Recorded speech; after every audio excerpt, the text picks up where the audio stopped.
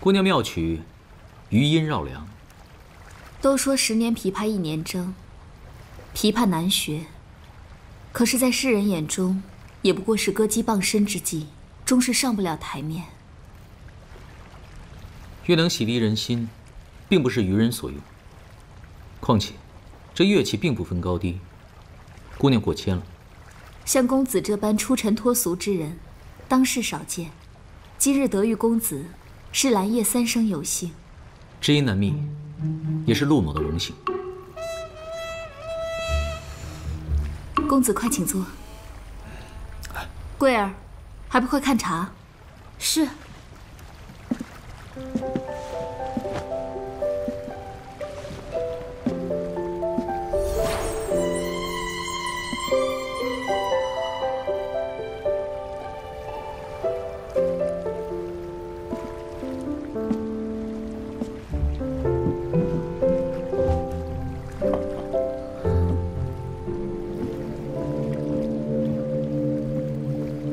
这是我平日里常喝的茶，公子莫嫌粗陋才是。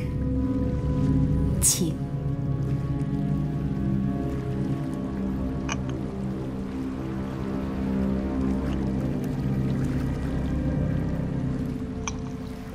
真是好茶。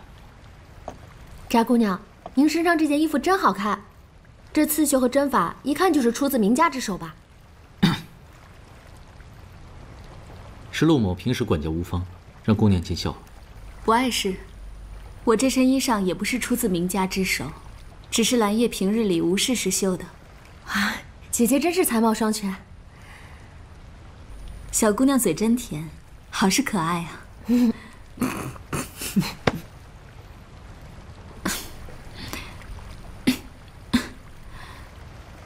我们本来只是想散散心，没想到这次打扰到姑娘。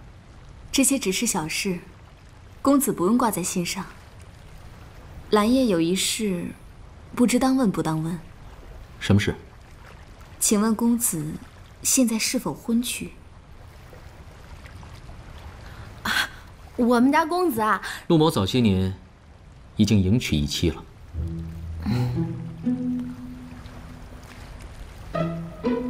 姑娘如此人品，想必应该有很多人登门说亲吧。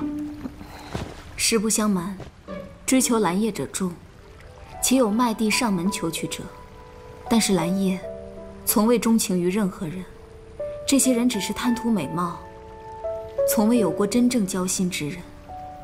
兰叶不敢妄托终身，兰叶命薄，终只是一瘦马。姑娘多虑了，如此佳人，必有良缘。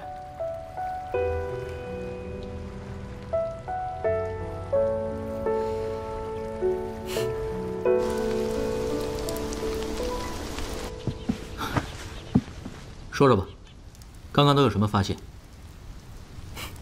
大人，您今天都跟他待大半天了，人家都在问大人婚否。说到线索，您知道的应该比我们知道的多呀。去，你的意思是，现在让我向你汇报是吧？啊，卑职不敢。线索不多，仅能看出翟来业颇为和善，待丫鬟也甚好。他的所住之处距离码头很近，应该就靠在湖边。近日里，他曾冒雨偷偷出去过，还受了风寒。还有，恕卑职直言，翟来业多半是受人牵制，不得不对达官显贵曲意逢迎。继续说。其一，翟来业的鞋袜很干净，而他丫鬟的鞋上却有泥点，这就说明他们上船前是乘坐的轿子，若是距离远的话，他们会选择乘坐马车。其二，翟来业的鞋帮上有5、6道划痕，那明显就是他的丫鬟在给他刮除泥点的时候粗心大意所致。像翟来业这种柔柔弱弱的姑娘，她鞋上有这么多的泥点，一定是在阴雨天出门才能沾染上，不坐轿不乘坐马车，所以是偷偷出去。其三，翟来业受了风寒，他的养家又不缺银子，可是偏要他带病游湖。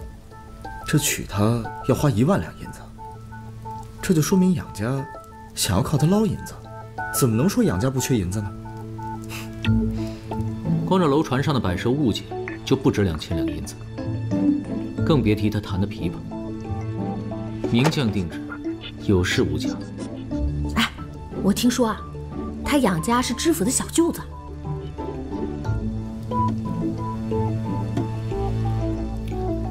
周贤义被捕的前一天，是什么样的天气啊？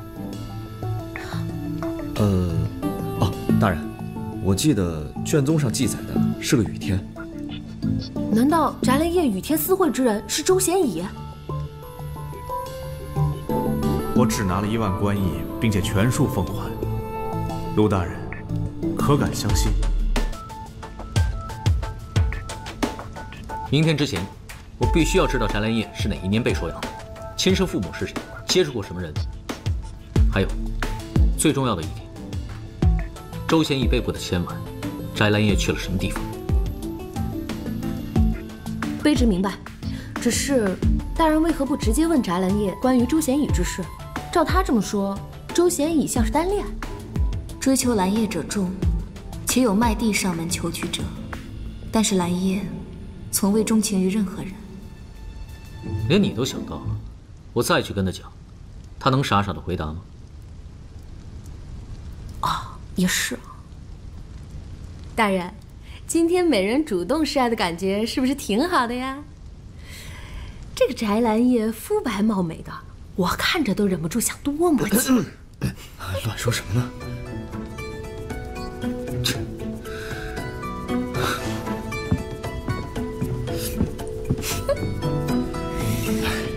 乱说什么呢？告诉你啊，别泄露你的本性。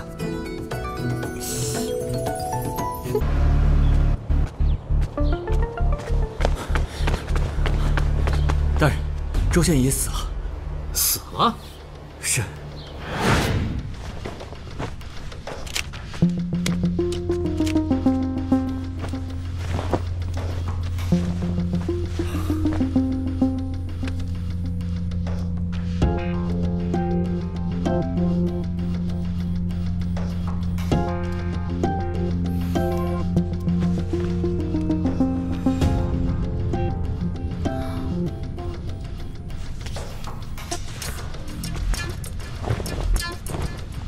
他的瞳孔放大，耳膜震破，似乎死前极为恐惧。除此之外，他的身上并没有明显的伤口，也没有中毒的现象，应该是在极短的时间内心跳停止，导致猝死。这个牢门门锁没有被破坏过，可是周贤义的死亡又不像是自然死了，难道中邪了？姚不快，你身为关门中人，也相信这些无稽之谈？不相信啊！我的意思是，他这个死法太邪乎了。能在牢房里无刀刃杀人，我也是第一次遇到。如果要查出真正的凶手，还需要先弄清死者真正的死因。死因就交给袁捕快来追查吧。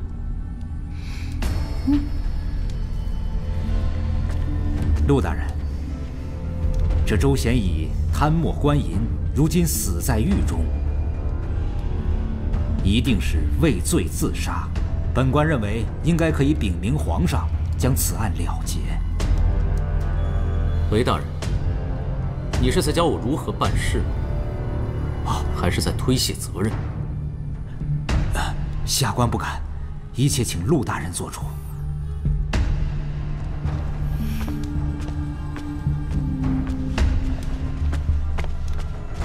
凶什么呀？欺软怕硬。行了，干活吧。陆大人，此案由小徒代为验尸，兴许有遗漏之处，待我回去后再仔细推敲，把尸检革目呈给大人。这个不急。杨捕头，您的腿复原的可好？谢大人关心，已经好了很多了。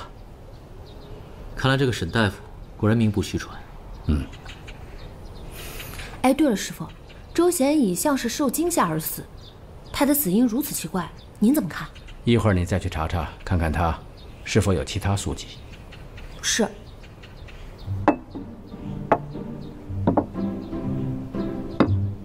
菜也齐了，咱们大家都饿了，快吃吧。大人，请。好。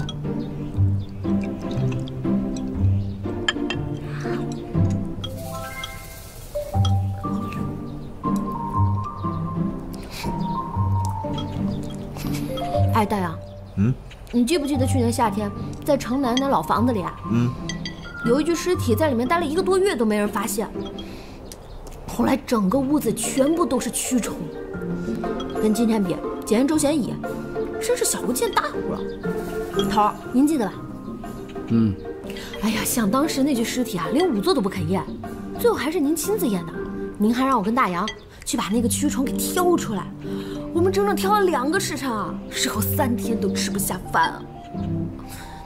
大人，我跟你说，那个蛆虫啊，当时就泡在血水里面，又白又胖，还在那儿一拱一拱的，可可爱了，看上去特别像是这个泡了汤汁的白米饭。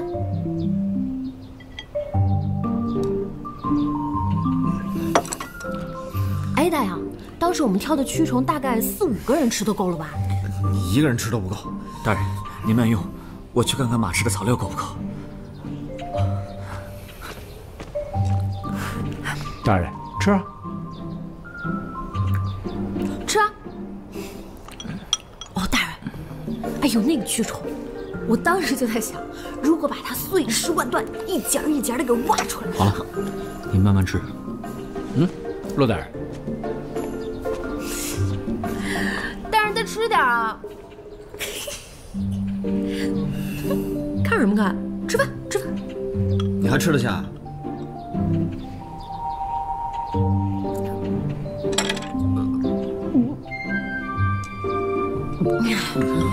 我就是想恶心恶心他。你想想，他这一路是怎么对咱们的？这好不容易逮着个机会，我还不好好把握把握？杀敌1万，自损3000。白瞎了这么一桌子菜，几句话就弄得吃不下饭了。早知道，在京城我就让你们1日3餐跟仵作一块吃。啊！我去看看厨房有没有包子吃。师傅，你慢用。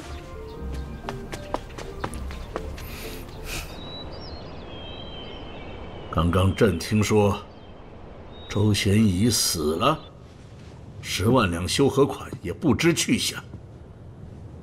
廖爱卿。臣在。你是工部尚书，给朕好好说说，到底是怎么回事？回皇上，当初周贤乙提取修和款时，坚决不让官衙侍卫护送，而是私自请了江湖帮派。微臣怀疑，周贤乙是想侵吞官银，因而勾结帮派，反遭帮派黑吃黑，惹来杀身之祸。哼！官员勾结帮派，有损朝廷的清誉，更危及朝廷的安全。严爱卿，严爱卿，老臣在。这事儿得让吏部好好查查。皇上放心，老臣亲率吏部清查。皇上，10万修和款被窃，国库不能平白损失。眼下最重要的是将丢失的库银找回，以免百姓非议，引发民怨。廖爱卿，臣在。那笔款是你们工部丢的，就交由工部自己负责找回，一文都不得少，一文都不能少。遵旨。皇上，皇上，皇上，您这是又犯头疼病了，要不要请御医来给您瞧瞧？不用，不用，都退下吧，都退下，退下。陆爱卿，你留下。皇上，陆爱卿，这件事情必须要查明。若是一个小小的都水清吏郎中，他能窃走10万两官银，那说明朝廷的漏洞不少。你得好好严查，好好严查。微臣领旨，还请皇上保重龙体，微臣告退。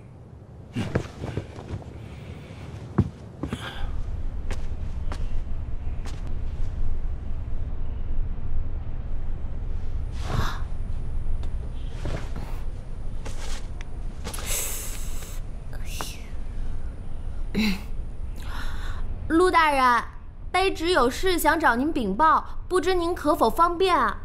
进来吧。是。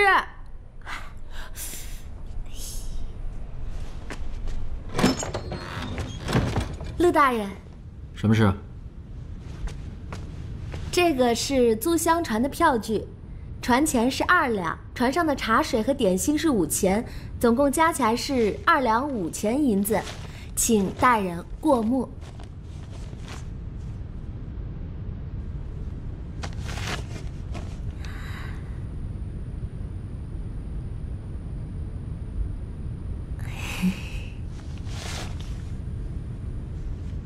这租船的费用我可以付，不过这茶水和点心，点心好像都是你一个人吃的吧？我可一口都没有动，这钱也让我付，哪有这种道理？点心我也只是吃了几块而已。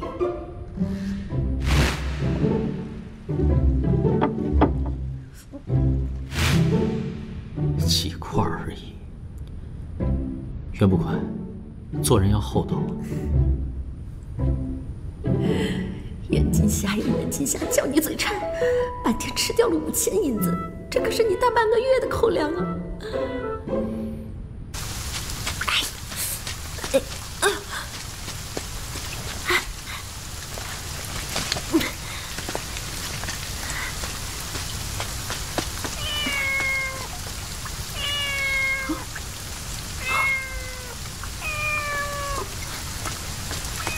你怎么跟出来了呀？快来！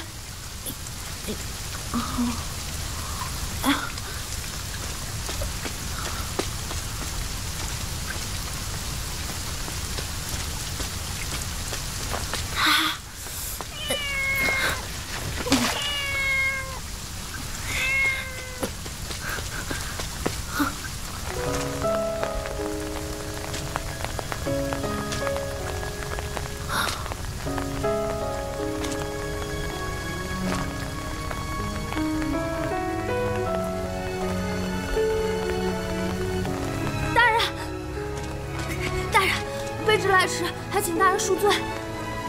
在小楼上发现了什么线索？大人刚刚所在的小楼是宅府吧？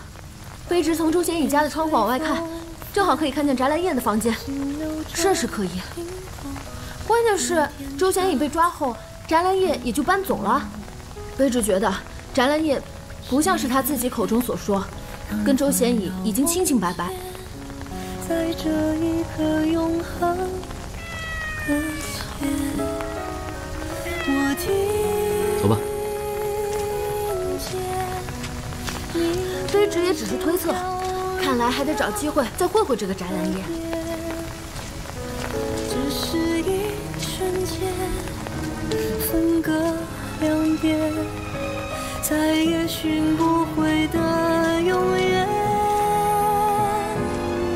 我看。这猫怕水，淋了雨，怪招人心疼。大人，您不觉得我也挺招人心疼的？只怕一眨眼就都消失不见。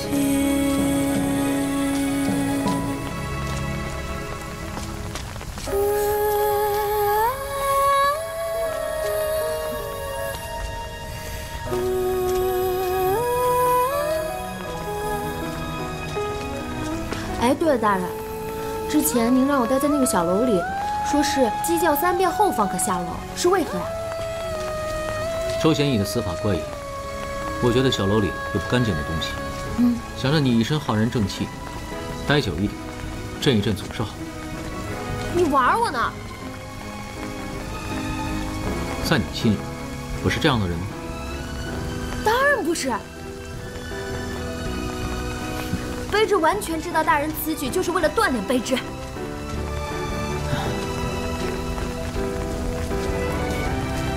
你这样想也可以。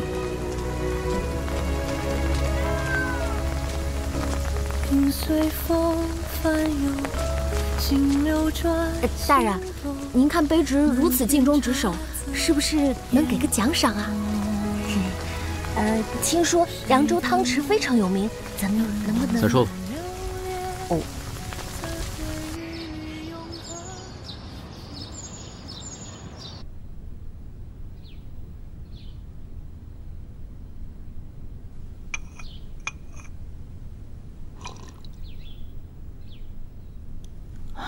大人，什么事？有人登门拜访，说要见您。谁？翟兰叶。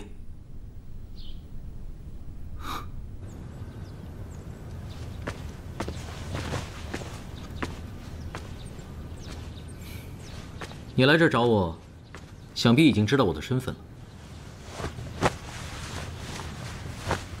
小女先前不知是大人，言语有冒犯之处，还请大人见谅。你不怪我隐瞒？大人行事自有大人的道理。姑娘倒是一个聪明人。陆大人就不好奇我是怎么知道的吗？你跟上官堂主不是交好吗？自那日一别，我常常泊船在瘦西湖畔，希望能够有缘再见大人一面。直到前日上官妹妹告知我，陆公子其实就是陆大人。周贤乙在牢中死了。怎么会这样啊？修和款丢失，你我都熟识周贤乙。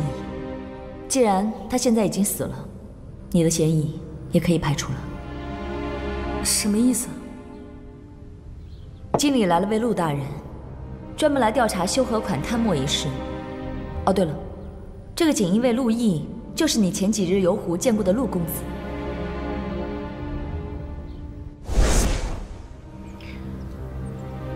自从上次见了姑娘之后，我便日日想念。于是，我就好奇去调查了一下姑娘的事情，才知道姑娘在前几个月的时间里，一直跟周贤乙来往密切。姑娘是个聪明人，不会把他给忘了。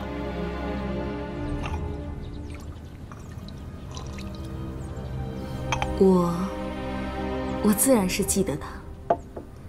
周大人谈吐不俗，怎么也没想到，他竟会……不知道你有没有从他口中听到，他提起过修河款的事情？我只知他此次前来扬州，是负责翻修河堤。至于往来甚密，不知大人从何听来？前后我也只见过他3、4次，也都只是小作轻谈，对他知之甚少。他也从未在我面前提起过朝中之事。知之甚少。你用4个字就打发了对自己爱慕难舍，甚至不惜为你铤而走险，付出生命的男人。兰叶虽非大家出身，但自小也读过《烈女传》。大人如此说，是诚心想让兰叶无容身之处吗？我也不瞒大人，养父教养我多年，立下过规矩，需有1万两银子的聘礼才能将我嫁出。1万两银子固然不少，但是与修和款比起来，却也不算得什么。其实，我去过一次州府，在阁楼的窗外。你猜我看到了什么？什么？看到了姑娘的闺阁。你说会有这么巧的事吗？不过，她被关进牢中之后，你也搬走了。陆大人不愧是锦衣卫。其实我与大人一样，对周大人的才华都很倾慕。他追求于我，按照养父的意思，我并没有拒绝。期间我有赠他一个香囊，他也有回赠我一盒胭脂，仅此而已。兰叶只不过是一个被人轻贱的扬州瘦马，有些事身不由己。仅此而已。大人，你一定要相信我。我和周大人之间真的是清白的，兰叶从来没有对任何男子动过真心。除了大人，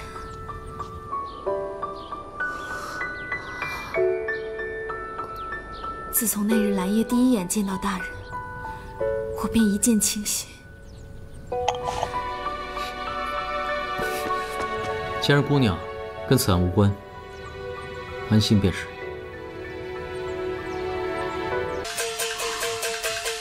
哎，我听说周贤仪死在牢中了。是啊，死因不明，身上没有伤口，这说是受惊吓而死，又不像。你不是南少林俗家弟子吗？依你看，除了受到心灵上的极大刺激，在什么情况下人死后耳膜会破裂？你这么一说，我倒是想起来了。师傅曾经跟我说过，人耳后有一处穴位叫做腕骨，如果强行刺穴，会导致耳膜破裂，颅内出血而亡。腕骨？我刚刚说的这种死法，在我印象中，数年前春喜班发生的那桩命案，死者就是这种死法。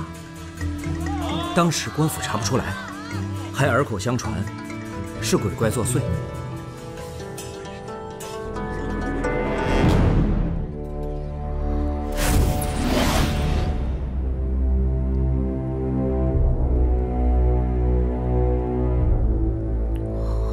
数年前春喜班发生的那桩命案，死者就是这种死法。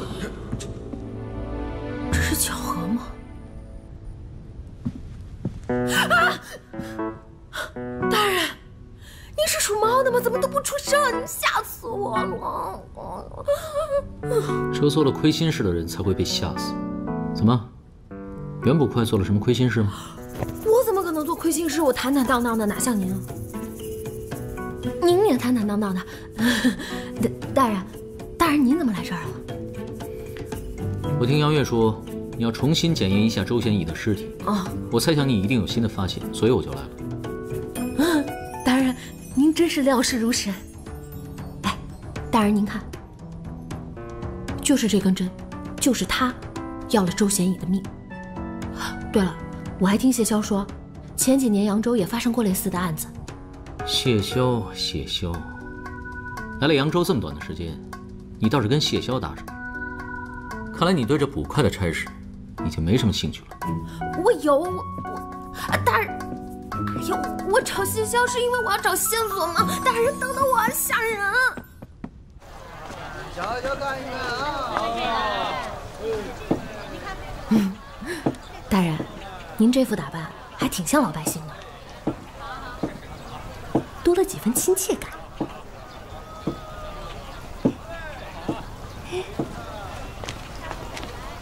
大人，我查过卷宗，我确定当年春喜班涉及的那个命案，死者和周贤乙的死法一模一样。这春喜班多年不回扬州，这一回来，就发生和过去一样的命案，必有蹊跷。大人，您再忍一忍。这是我能想到接近春喜班最好的法子了。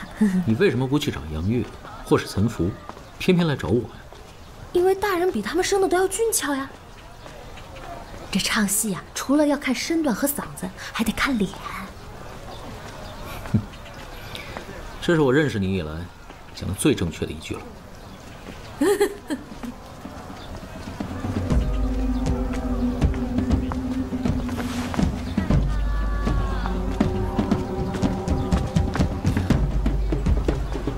老板，给我来一份。好。小偷，抓住他！快抓住他！抓住他！站住！抓小偷啊！抓住他！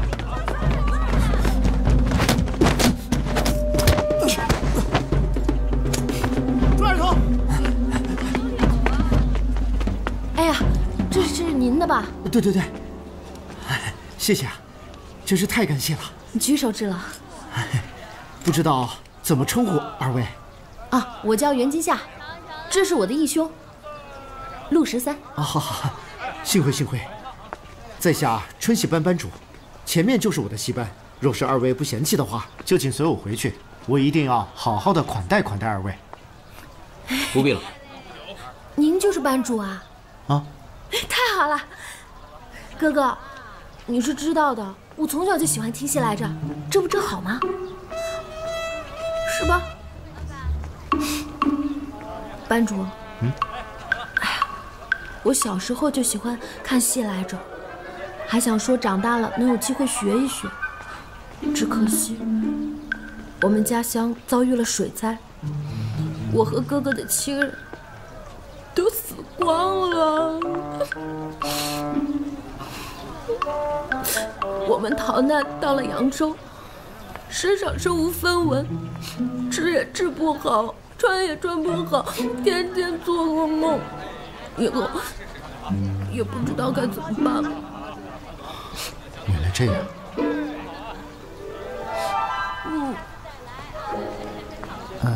刚才我看你的身手，是练过武术吧？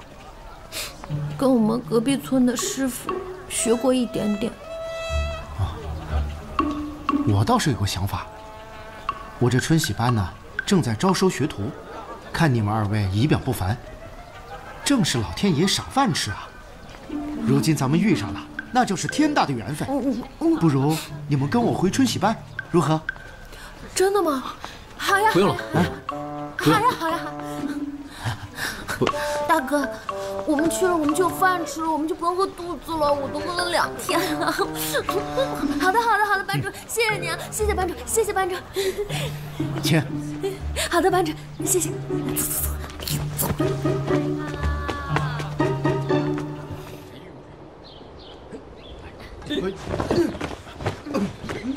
走下来。来，这就是我们春喜班。啊！把那腿抬高一点。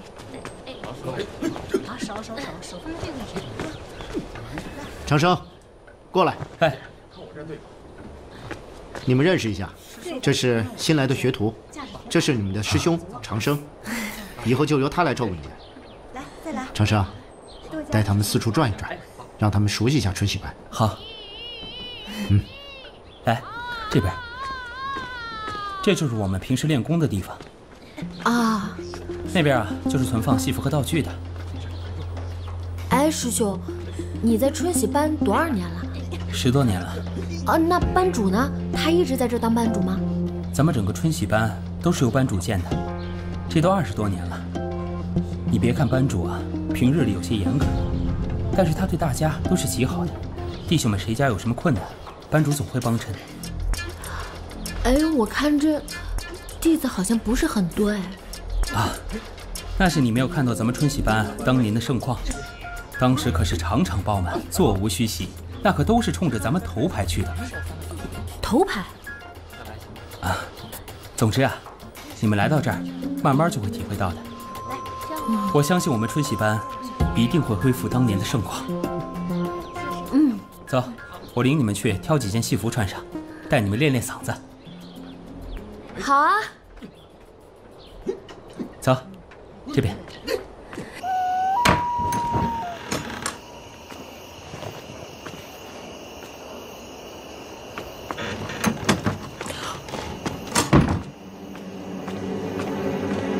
偷偷摸摸的，肯定有鬼。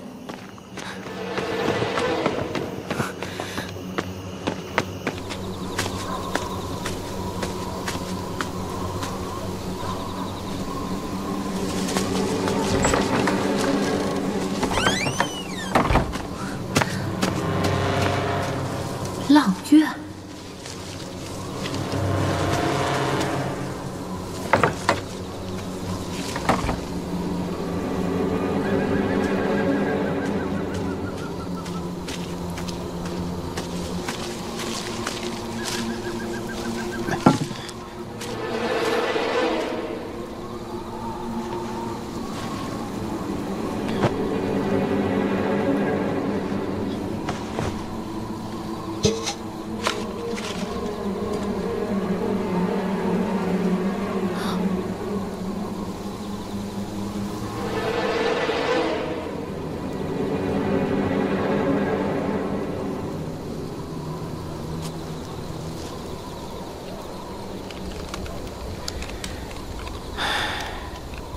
这么多年，我一次都没来看你。你一定生我气了吧？当年的事，你还得怪我吧？为了云遮月，又何谈无影花？云遮月，雾影花。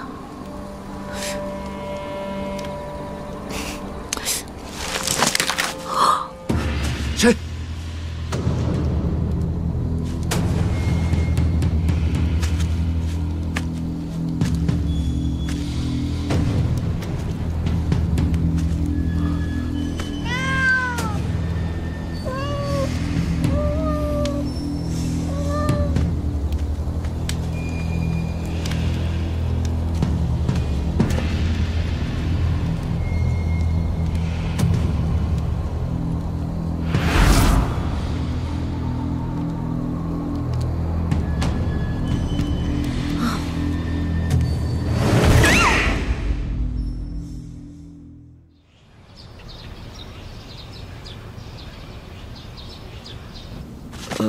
你说你最后见到的，就是他呀？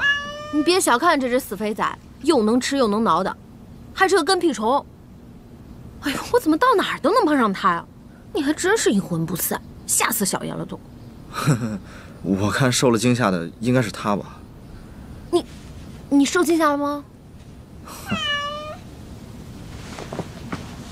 好了，说正事吧。起来。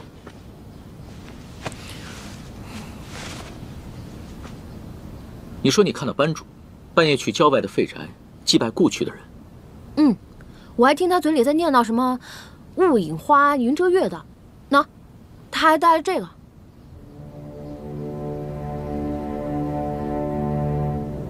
阆苑。啊，大人，卑职在查阅卷宗的时候发现了一些问题。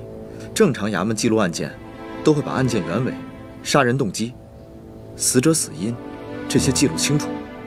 可这些卷宗里面都没有写，只是简单说明了死者也就是之前的老班主，是上吊身亡，之后留下了一封血书，血书里面承认了他自己就是杀害云遮月的凶手。当年春喜班班主死后，这戏班散得七七八八的，就是在那个时候，新的班主买下了春喜班，收购了他们所有的戏作，之后四处走学，可就是没有再回扬州。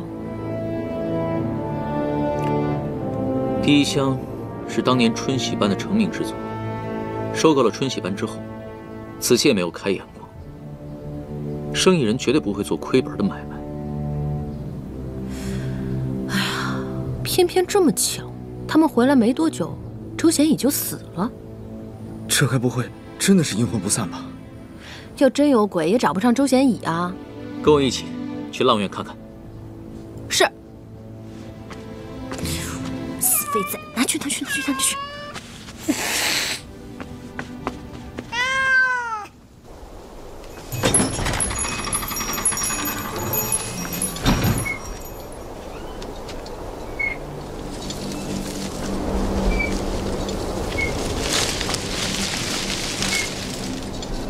大人，我们真的要进去啊？怕了？我之前是不知道，后来我才知道，自从春喜班出了事之后，这里就荒废了。我还听说，好多人进了这个园子都会看到一些不干净的东西，怎么都走不出去。等被人发现，不死也得脱层皮啊。后来这个地方卖不出去，还成了扬州的一大鬼地。那你现在不也好端端的出来了？有些事情可一不可二。云遮月死后，并没有殓葬在墓地，而是草草的埋在了这个地方。想要知道他和周贤乙之间的联系，验尸是必不可少的。走。跟着一个疯子，果然没有好事儿。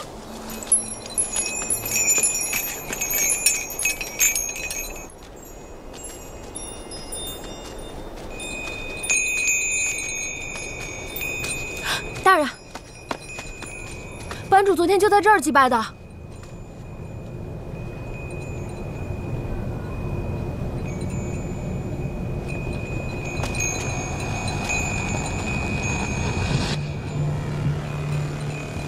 进去看看。啊！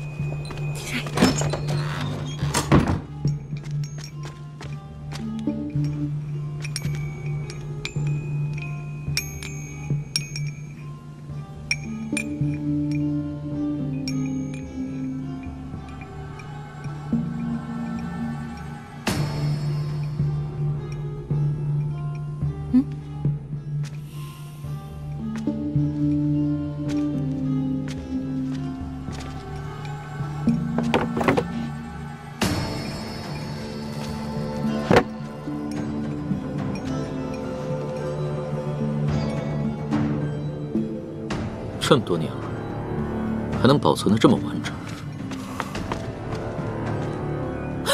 云遮月的偶然！你这一惊一乍的干什么呀？不是，大人，卑职之前听过一个传闻，关于云遮月的，但是我把它当玩笑没在意。看到这个偶然，我就想起来了。什么传闻？云遮月在唱第一香之前，他虽然也是台柱子，但一直半红不紫的。直到第一香现世，他的唱腔突飞猛进，惊为天人，所以便有了云遮月这个称号。跟这偶然有什么关系？传说云遮月养小鬼。养小鬼？哎，大人您可别不信啊！我听说，暹罗便有巫师寻童男童女的尸体，把他们的尸体炼出尸油，再融入他们准备好的容器里。念经加持，再拿出去卖，容器五花八门，这人偶就是其中一种。而且我还听说，他们养小鬼可以助人转运，但是稍有不慎，就会被小鬼反噬。无稽之谈，鬼神之说不可信。那怎么解释他在这么短的时间内突然唱功猛进？这人偶不就是最好的说法吗？这屋子后面，应该就是戏台了吧？大人，不是卑职胆小啊，那个戏台可就是当年的案发现场。咱要是过去的话，真的说不好会碰到什么不干净的东西啊！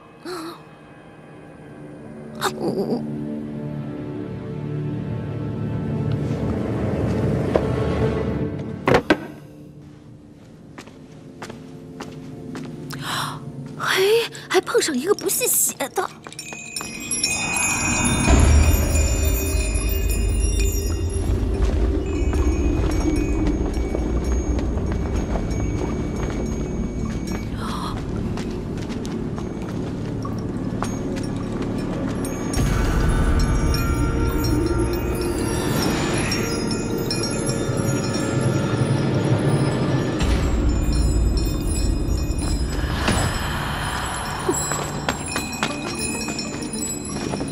大人，我们走吧，太吓人了。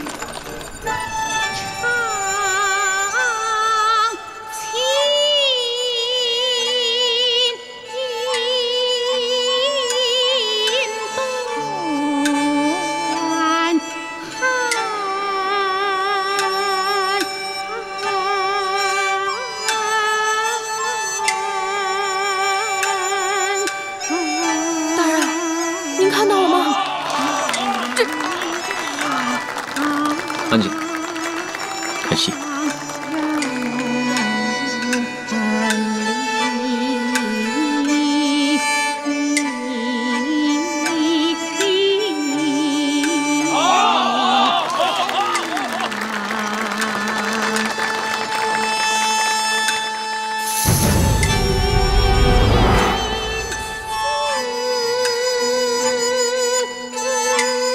第一香是我听过最好听的曲目了。原来这就是第一香。那个人，数年前春喜班的一桩命案，死者就是这种死法。没了云遮月，又何谈无影花？就就是云遮月。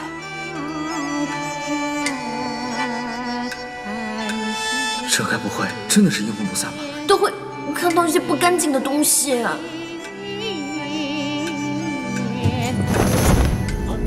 这腿怎什么情况？这哪儿倒下了？这腿怎么了？这哪儿倒下了？这哪有？晕了吧？晕了吧？晕了吧？晕了吧？啊！晕了吧？醒醒！晕了吧？啊！晕了吧？晕了吧？喂！云遮月！云遮月！啊！大人，他死了。如果他真的是云遮月，死了应该有10年了。不啊，他就是刚刚死的。你看我手上还有他。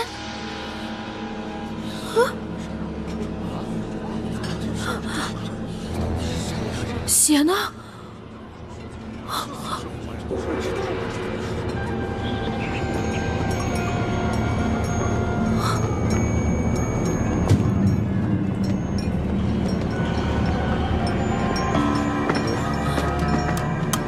大人，我们真撞鬼了！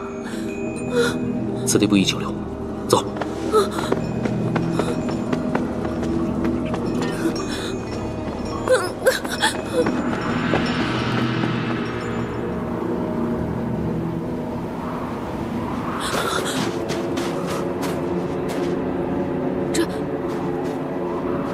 这是哪儿啊？大人，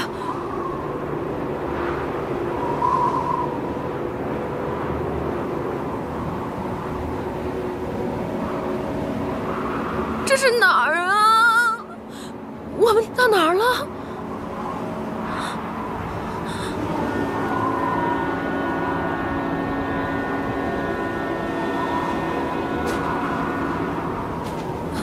大人，完蛋了！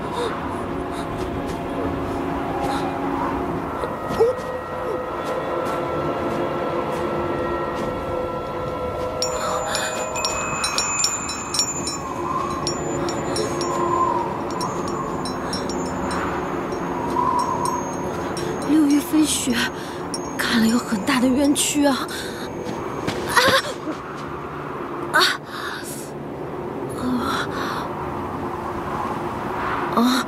大人，多有得罪。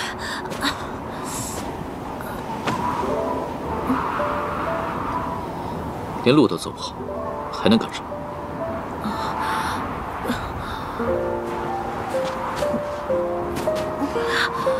大人，现在该相信我，见到鬼了吧？这世上根本就没有鬼，只是心力作祟而已。你不信神不信鬼，那你信什么？我信我自己。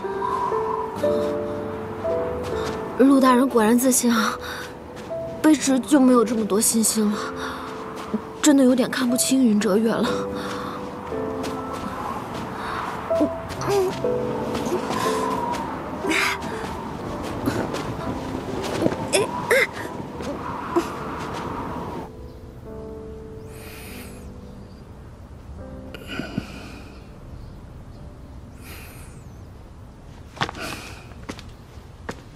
爹，该喝药了。啊。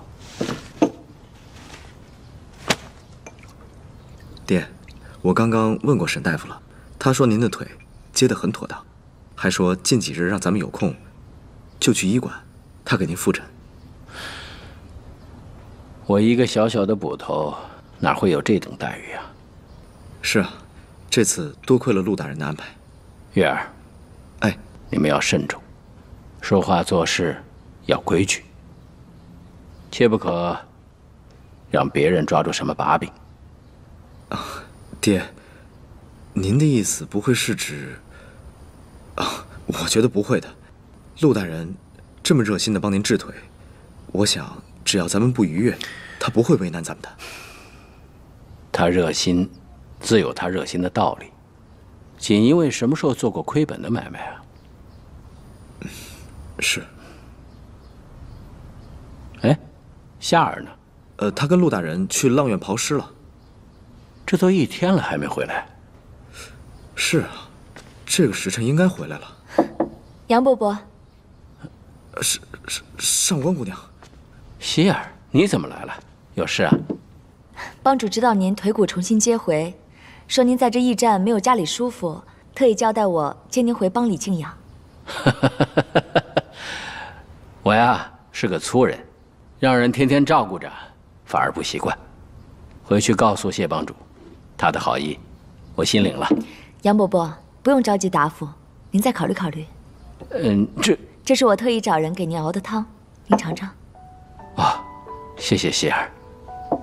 应该的。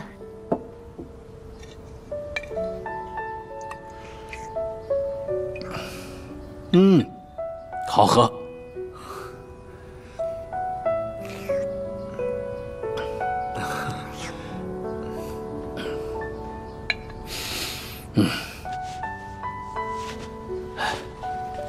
我都喝出汗了。那杨伯伯，我不打扰您了，先告辞了。爹，那我送上官姑娘。好，那你送送希儿。哦，好。慢点走啊。哎。我去急就来。好。我不行了，走不动了，歇会儿。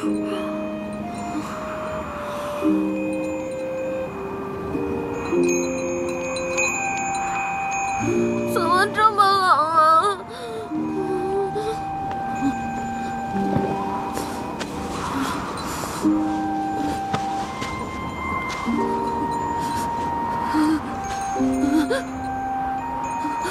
好冷，我们不会就死在这儿吧？大人，我若是因公殉职，您记得把补助的银子给我娘。还有啊，人之将死，其言也善。说句心里话，您这个人真的不是一般的讨厌，脾气又臭，架子又大，性格还孤僻。您不改改您的性子，以后都没有姑娘会喜欢您的。不过，跟大人一起办公，我还是挺开心的。以前我在六扇门遇到什么事儿，我都是第一个冲出去。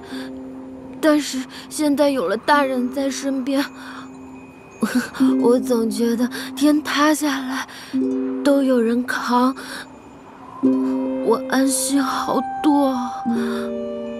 你的意思是，跟我在一起，方便你偷懒是吧？虽然大人总是命令我，但是在大人身边工作，我轻松好多。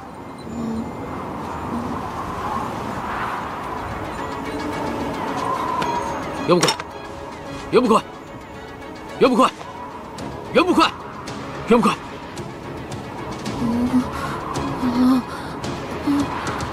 好冷。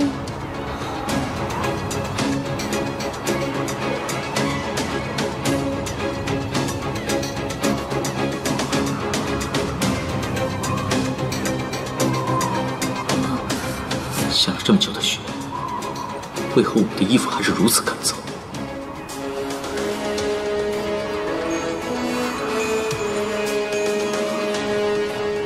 这雪，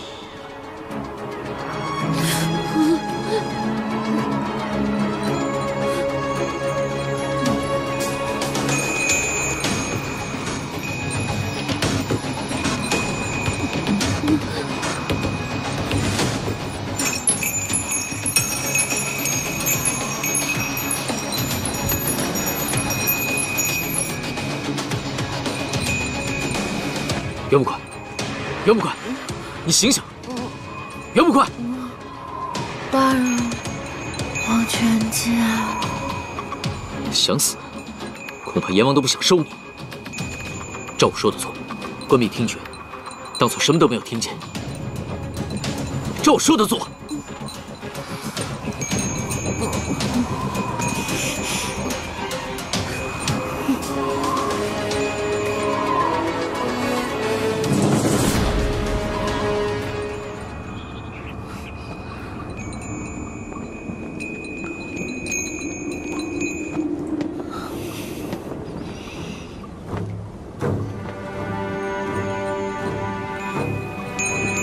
回到这儿了，我们刚刚不是在雪地里吗？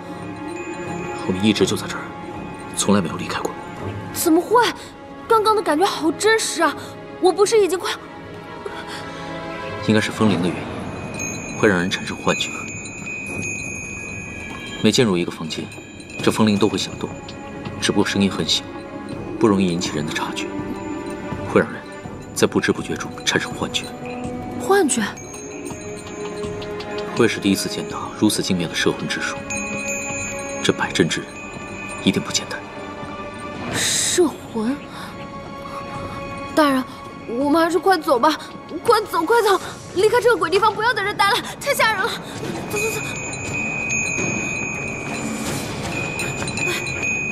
走走！走走走，快！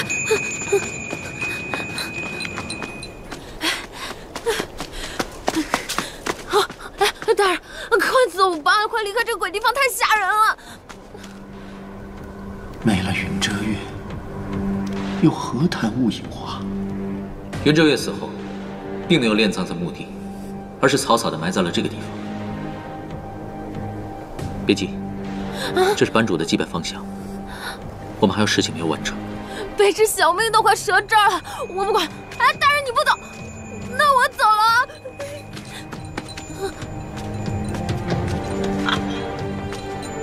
哎，大人！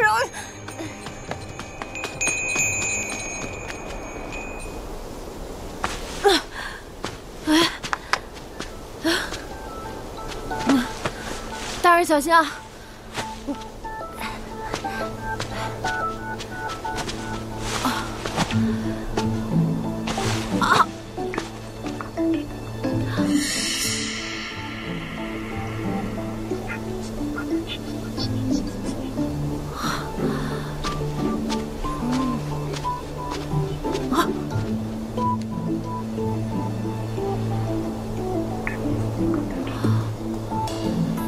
大人，凶手真的是他！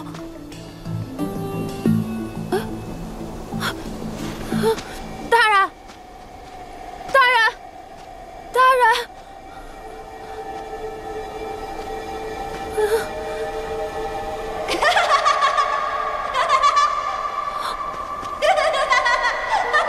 大人，你别吓人啊！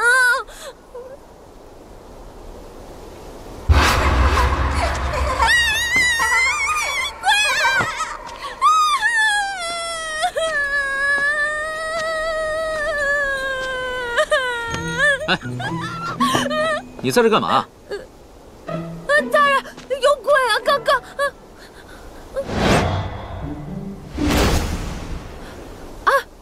他刚刚还在呢。能不能不要整天疑神疑鬼的？不是，我真的看见了。大人方才去哪里了？取证啊！我还能去哪儿？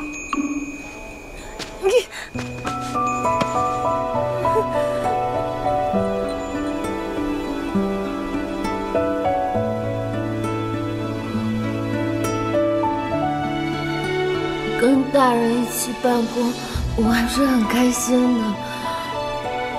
现在觉得天塌下来都有人扛了。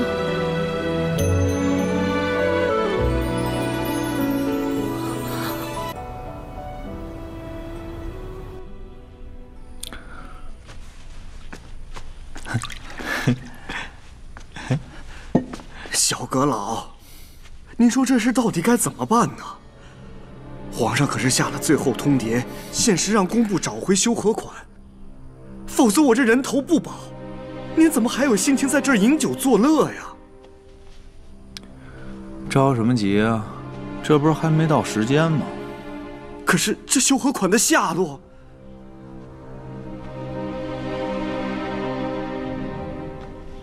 你在担心什么？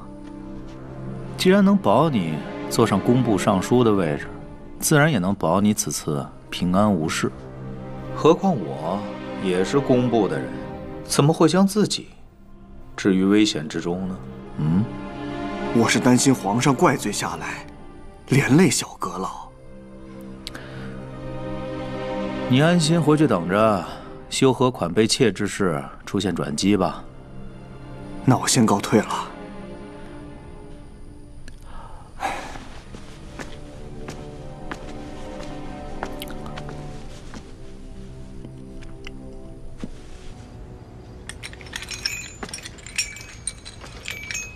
在朗院利用摄魂术让人产生幻觉的人是谁呢？他为何要摆下这种阵法？还有，这根长针现在基本上能确定，杀害云遮月和周贤乙的凶手为同一人。只是他们俩有什么关系？为什么要杀他们俩？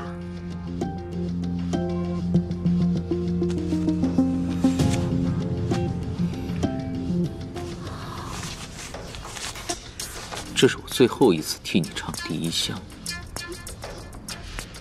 或许这个字条可以解释云遮月的死。替唱？难道？你不是说一个人在短时间内发生如此大的变化，很奇怪吗？如果说他找了替身，那这一切都说得通了。原来不是养什么小鬼，而是用了别人的声音。那我看到的那个小鬼是什么？什么小鬼？没什么。大人，您猜测的凶手跟我想的是同一个人吗？你去查一查。是。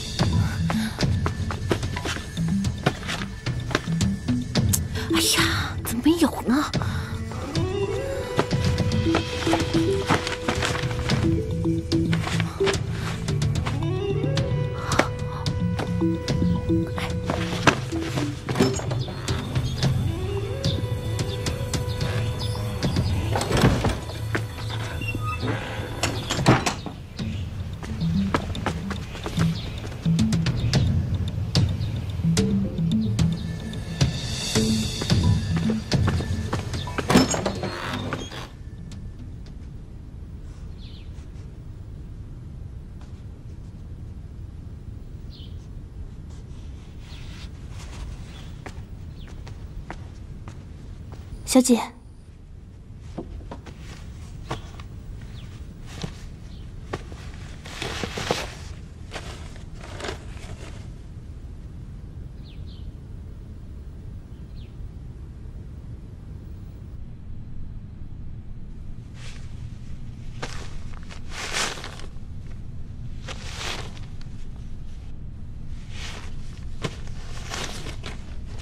笔记不一样。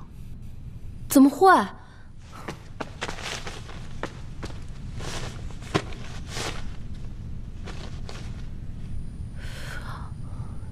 那不是他，又会是谁呢？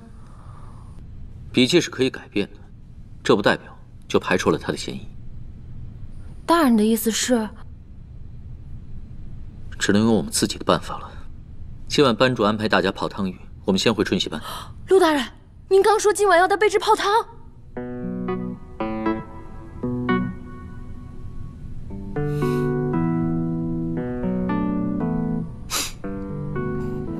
来，兄弟，上官姑娘，请。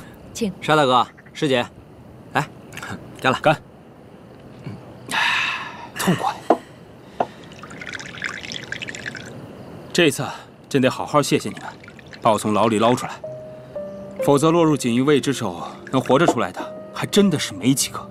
哎呀，谢什么呀，沙大哥，咱们都是自家兄弟。师姐，其实你根本就没有必要把那2箱生辰纲交给卢毅。帮主定下的规矩，第一就是守信，这是为人处事、管理帮务的首要原则。你跟我爹都是一个鼻孔出气的，反正我说不过你。沙大哥，你的腿伤才没好2天，怎么这么着急啊？今天晚上就要走？我再不走啊，只怕会连累你们。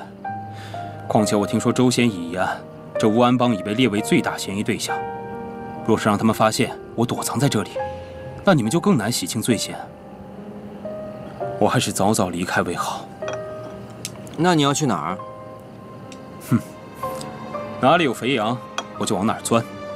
你又不是不知道。来，敬。沙大哥，想到我们之前劫了那些倭寇抢来的金银财宝，然后分给老百姓们，心里只有2个字可以形容，那就是畅快。要不我再随你游走江湖，做一个隐姓埋名的侠义之士吧？别了吧，谢老帮主年岁已高，况且这乌安帮也不能总让上官堂主打理吧？毕竟是女人，这重担还是得让男人来担。沙大哥，你这话说得对，重担不能让女人来担着。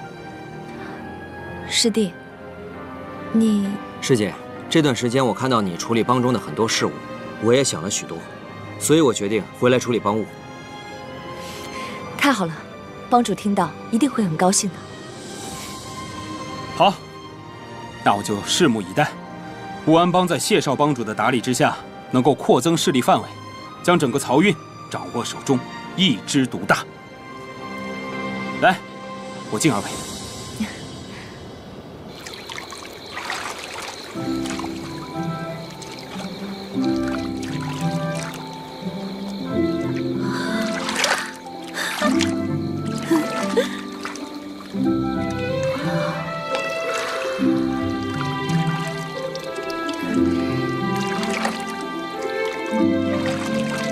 老天爷，您看我这一趟多么不容易啊！求求您保佑小爷，我这一趟一定顺顺利利，早日抓到凶手。希望早日攒够银子，能够找到我的亲生父母。与其在这求神拜佛，不如好好想想，怎么找到替唱之人。大人，怎么了？我刚刚说的话您都听到了？听到了。还好刚刚没有说错话，不然我吃不了兜着走啊。你是孤儿。